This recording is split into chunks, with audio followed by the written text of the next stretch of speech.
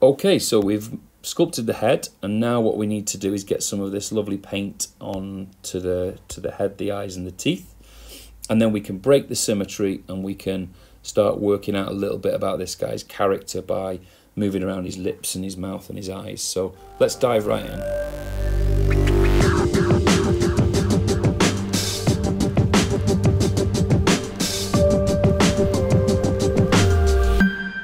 So in the first part of this little mini series, we sculpted this character or stylized head. So in this part, we can have a look at trying to get it painted, or at least put a basic layer of paint on it before we think about doing any kind of posing or breaking the symmetry at all, which means changing it from left to right. So you've got all the layers. If you don't know where they are, it's basically in here. And if you look in, it's not in layers as such, it's in the objects.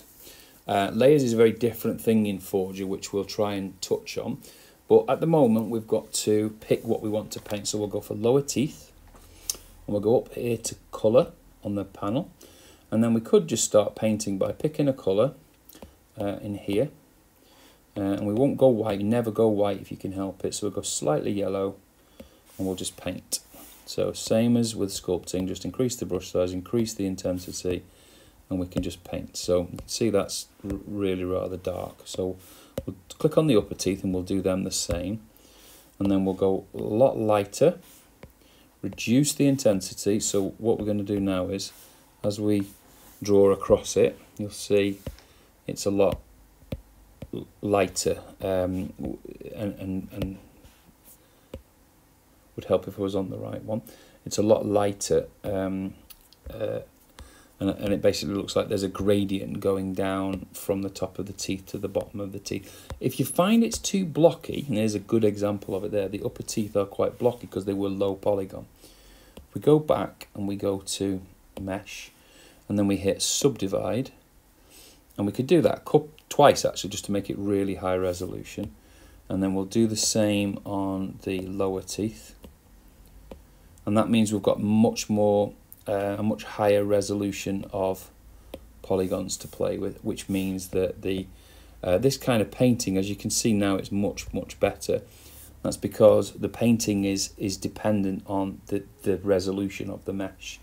So the more polygons you've got, or the more points that stitch them together more accurately, the more accurate you will find that your paint is, compared to what your desire is. You're getting closer to what you want to achieve. So back on objects, you can actually merge these two together.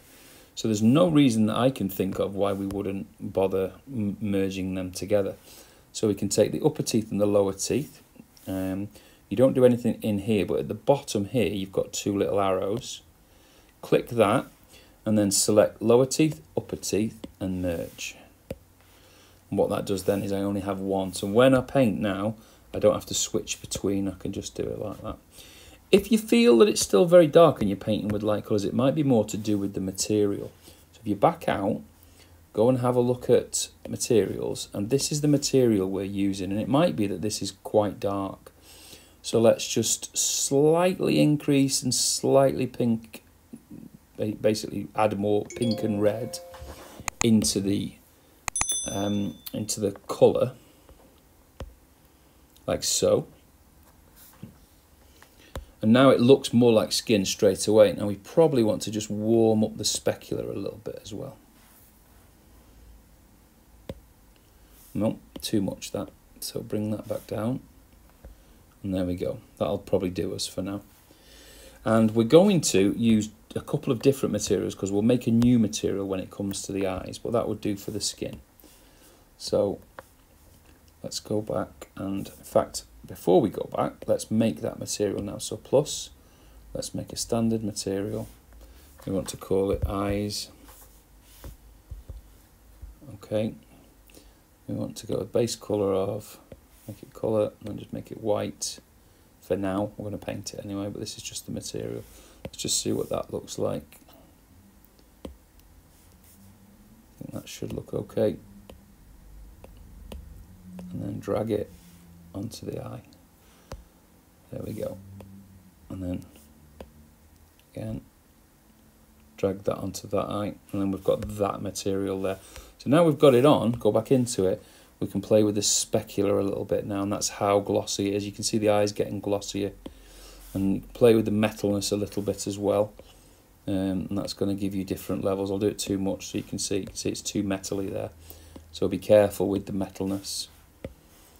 Just bring that down a little bit like that. That'll probably do for now. You can play with the roughness as well. There's quite a few things you can tinker with, but for now, just be very, very careful that you don't lose the specular highlight, because what we're after more than anything is that specular highlight, so that it looks like what we want is the eyes need to be shiny, so it'll at least have a little bit of a gloss to them.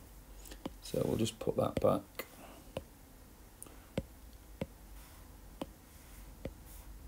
Just get the right setting back. You don't want an emit colour, because that will basically make it glow.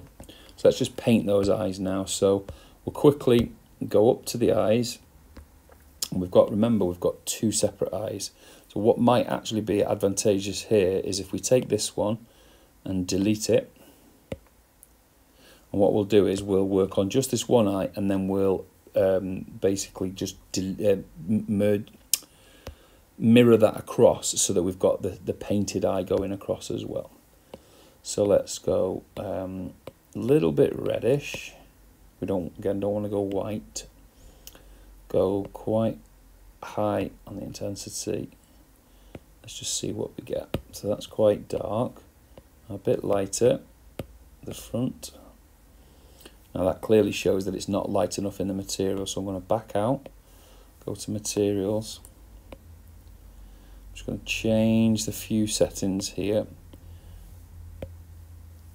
Maybe a little bit more of the metalness back in. No, maybe too much. It's going to be a case of just finding a setting that works for what you want to do.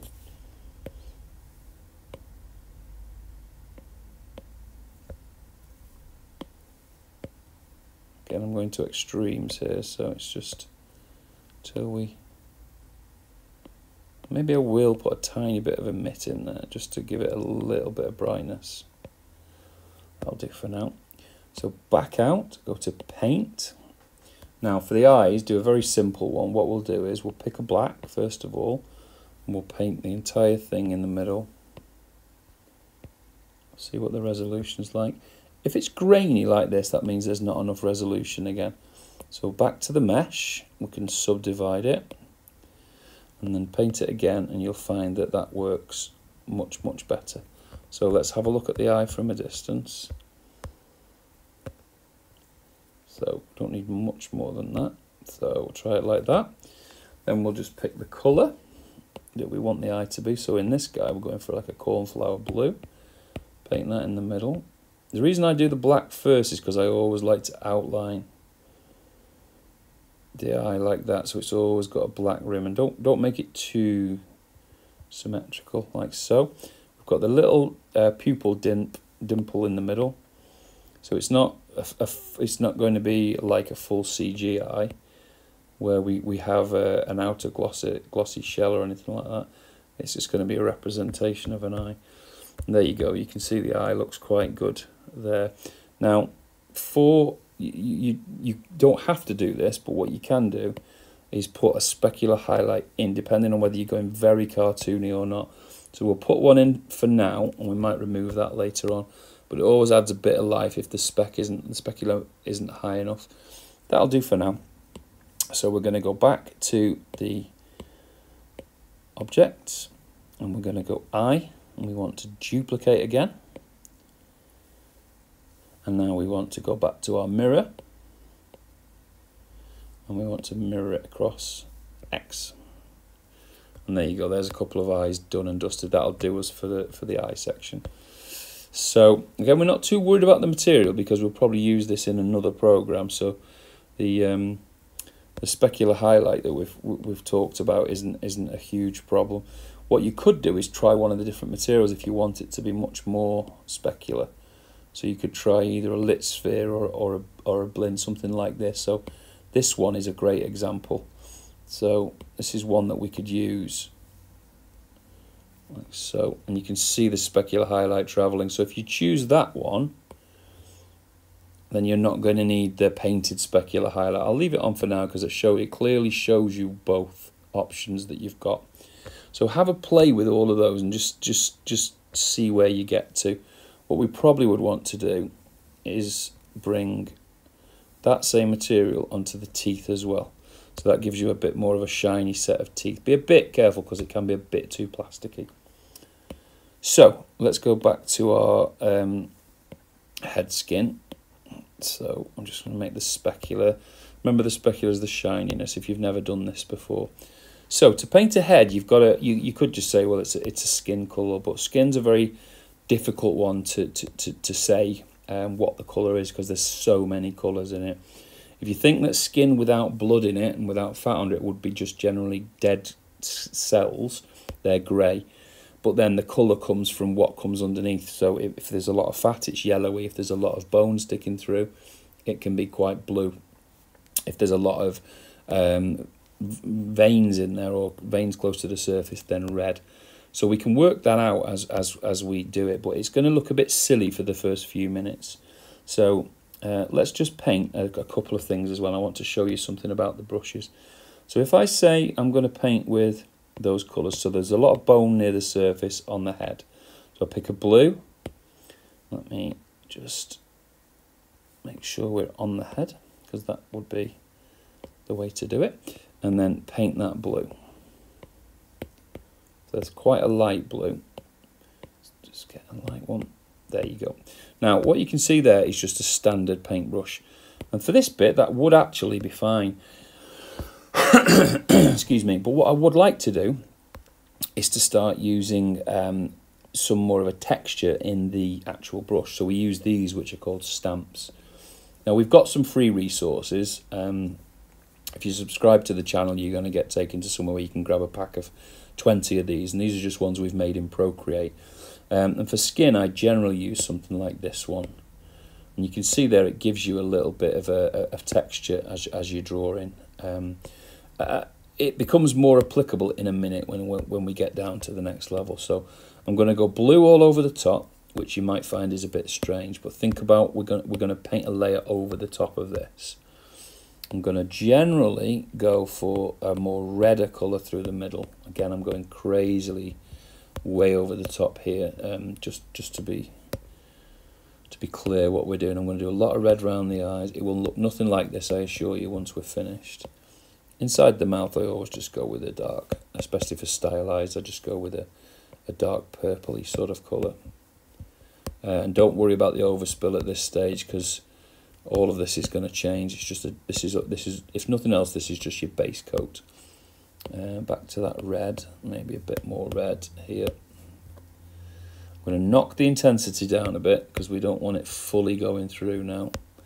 And then around the chin area, for a male, there's going to be a lot of grey. But if you base it on yellow, first of all, that gives you that fatty area quite well. So, and again, you'll see what I mean in a minute.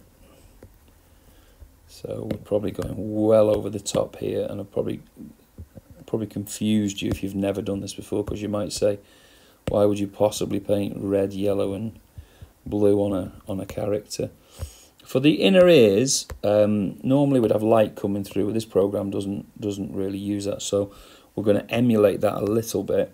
A smaller brush, and we're just going to paint orangey, bright orange in the ears. And that, again, we'll paint over that in a moment, but that's given us a starting point. Okay, so I'm quite happy with that for now, even though it might look a bit crazy. So let's start working with maybe some other brushes. So let's use one of these dotty brushes, and we'll pick an overall pinky fleshy colour, so something like this. We're going to go really low on the intensity, bring that brush size down a bit, and I'm just literally going to work over the whole head. Let's just work literally all the way around. Keep that intensity really low. So as you can see, it's going over the top of what we've painted. So it's not covering anything up, but it's not letting it all shine through too much and reveal through too much. So this is almost like another layer. The back I can go a little bit heavier. Keep going in different directions. You want it to be like a spray really, and because it's emulating skin. You just want to make sure you've got different strokes going different ways. And you can see already that blue still shining through does give you a skin effect already.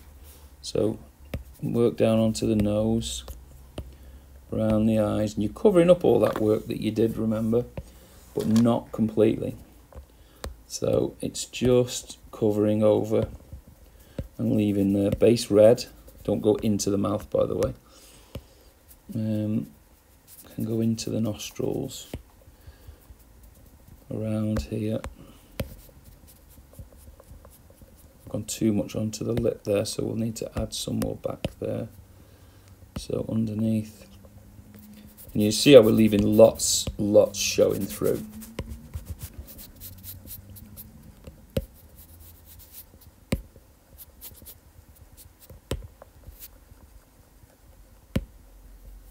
Keep building it up over that ear as well. You don't want any of that strong blue showing through or any of the strong yellow, because the idea is that just a hint of it comes shining through. Let's even change the brush again, so let's try something more like this dotty one here. There's all sorts of different brushes in that pack if you want to go and get it. This one will give you much more of a crisscross kind of pattern. You can download any brush, any alpha that you use for any other program as well, so don't think that you're just relying on these from this pack. This is only a very basic starter pack that I'm giving you. We will be doing more and giving those away as things build up. And generally speaking, a lot of these are much more for the sculpting rather than for the painting. But they do the job admirably here for what we want. I'm just going to go underneath a little bit, bigger brush, and just cover it over like that. And you can see there that's taken out a lot of the, straight away that's really changed the look of it. So it's gone from that silly clown-like look to quite a quite almost not far off really in a way. So I'm gonna do the lips now, and I'll use this brush and keep it vertically so it looks like the striations on a lip. Maybe take some of the saturation out of that. Keep it vertical like so. Again, try not to be too saturated. And if at any point you need to see behind or look behind these teeth, just turn them off. If you remember, it's in. If you ever do need to do it, it's in object, and you just turn the eye off, whichever thing you don't want to see. So, but make sure you're back onto the one that you want. There we go, and then we'll go, I'll actually do a little bit of a grey. So we'll go back to the dotty one, and this one's going to be a little bit of the kind of 5 o'clock shadow scenario. Too dark there, so I'm just undoing.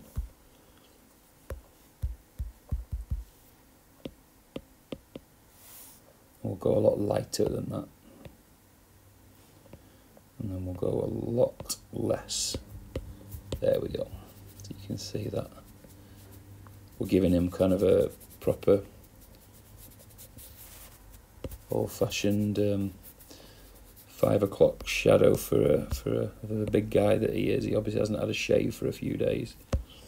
And you can even go along here if you want to bring him a nice shadow comes along his cheek. So he looks a bit more like a thug of some kind.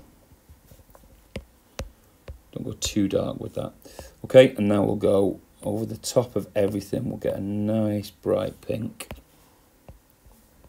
Hardly any transparency. So you can hardly too pink actually. Look at that. So a bit even lighter. So there we go. And what this is going to do is brighten it right up.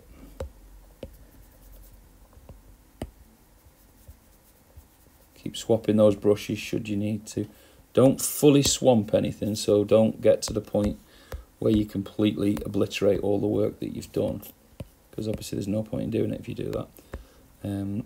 But that colour still shining through is what we're after. And we might put some reds and, you know, we might even have gone and put greens in. You can put, there's not really a colour you can't put into skin. You just got to follow the rules a little bit. So warmer and redder around the cheeks, bluer around the top and more yellowy around the bottom is the way to go. There you go. We've got quite a good spread now. We'll get rid of that redness from under the ears, under the nose. Sorry. What I might do is just go a little bit darker under here, just so that we've got a bit of a fake shadow.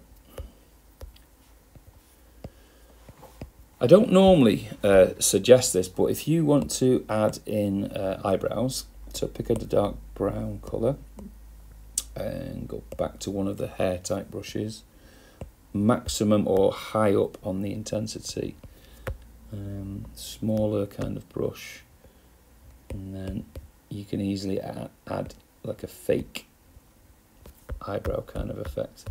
And likewise, if you felt you needed to, you can add goatees and whatever it is. He looks a bit too surprised there, so I think probably what I'll do is I'll just remove that, and then we can I've just removed the goatee. We'll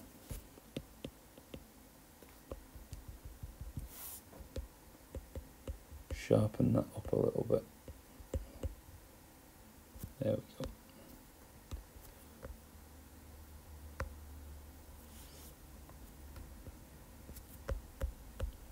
So he's kind of like, his surprise has gone up quite significantly, so he's more surprised than he was a few minutes ago. So that's probably a good 101. That's probably enough minutes of showing you how to do that, so you can have a practice of that now. So something you might want to do now is, first of all, save it. So I'll just go down, back out here, and just save the 3D model. We know what we're going to call it. This is an export. Sorry, we don't want to do that. We want to save, which is the next icon. We'll do a save incremental. We've already saved this head on the previous recording, so that's just going to do one iteration up. So once he's saved, what we'll do is we'll do a little bit of moving him around without symmetry on. This is called breaking the symmetry. So make sure you're on the head again, and we'll turn that X off and go back to move. And then what we'll do is a bigger brush, and we'll just bring everything slightly. Oops, let's come back to painting that. Turn off the brush, make sure it's on move. There we go. Keeps doing the painting, so let's just turn that off.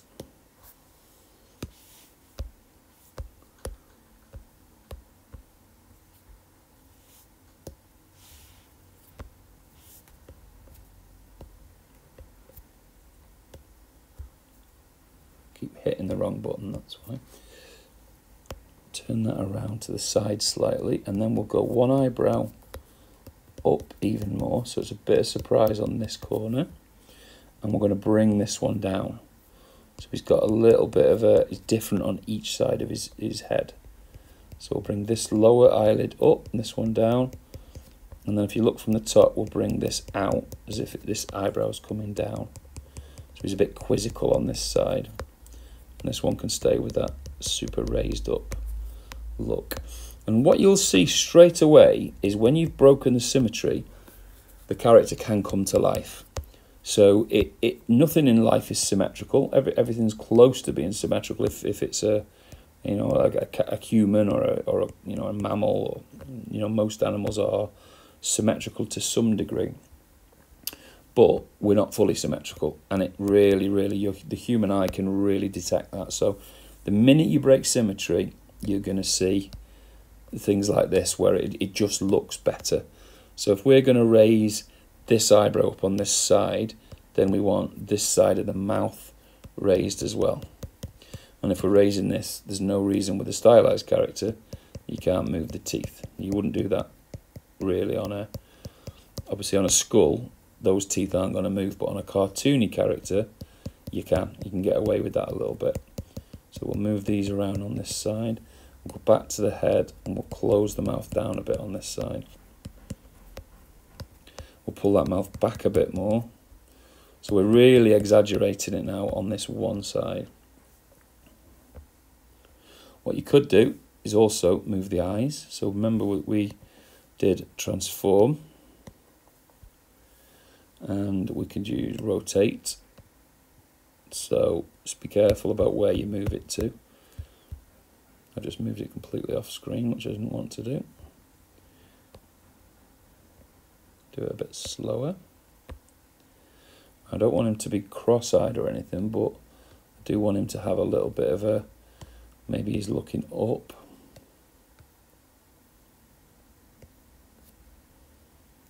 And to the right. So we'll do this eye.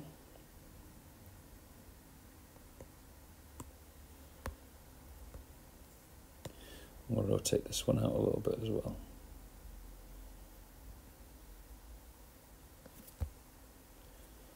Moved it out of place, obviously, so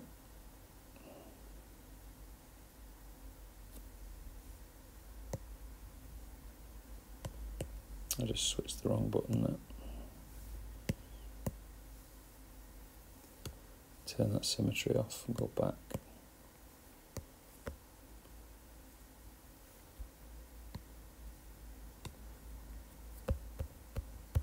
Keep moving him off screen. Don't think he wants to play with me.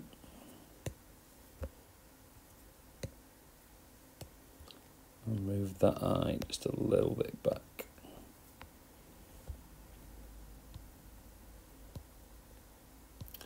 Now we haven't done eyelids as such on this character, but you don't really need it. It's kind of this is going to be your first character. Then this is quite a good start. And puts you in a good place to, you know, just to try some of these features and some of these tools. So that will do for now, and that's a really good start to, or a good set of lessons to start building your first character. So, excuse me. So go ahead and try that. Give it a go. If you think I'm doing a good job with showing you this kind of thing, then subscribe to the channel and give us a like. Don't forget to hit the notification bell so we can let you know when we're doing more of these, and don't forget it's Forger Friday. So if you want to search for Forger Friday, you'll find us posting these every week. I hope you're enjoying Forger, and show me some of your designs and post in the comments below.